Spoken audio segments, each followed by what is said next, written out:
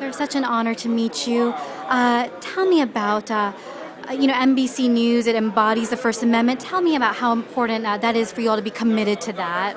Look, these are such important times in our lives, given everything that's happening all around the world and here in the United States. The First Amendment is what we live behind. It is representative of everything that's important to journalists.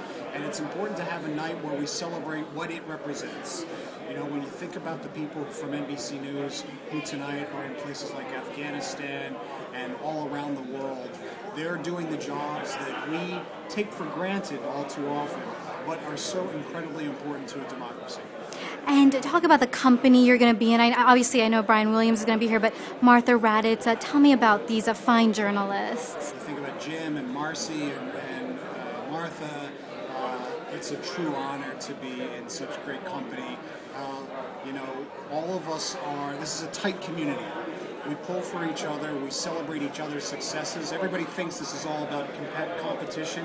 Really, what this is a night about is to celebrate the great and important work being done by journalists, and that's why I'm thrilled to be here.